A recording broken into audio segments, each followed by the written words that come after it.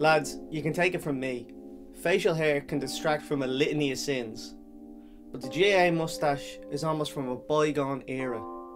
So we thought we'd dig out the history books and have a look at some of the most admirable feats of facial hair growth in GAA history.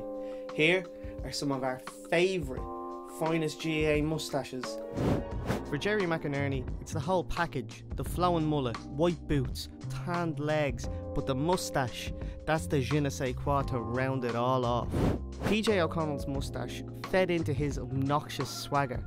Although, he did have the nickname Fingers. What was going on in Clare in the 90s where lads had mad nicknames?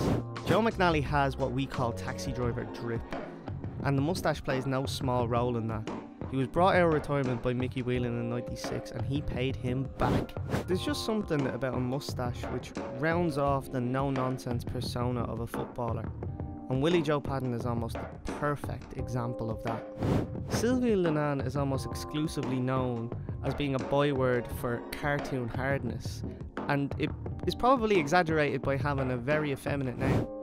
If Wexford hurling in the 90s were to moustaches what Liverpool Football Club were to moustaches in the 80s, then Martin Storey is basically Ian Rush.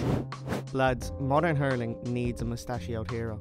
And thank God Cheddar Plunkett is still kicking as leash manager, because he is fighting the good fight on the biggest stage.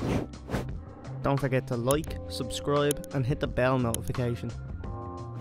Even if he didn't directly throw the ball into the goal in the 81 All-Ireland final, Johnny Flaherty would have still been winning. Look at that moustache, strong as atom. It came, it saw, it won 6 in a row. Cian O'Sullivan didn't really have his moustache for an elongated period of time, but even though it was fleeting, it was still iconic. And that's the end of the video. Feast on more Balls.ie content right here.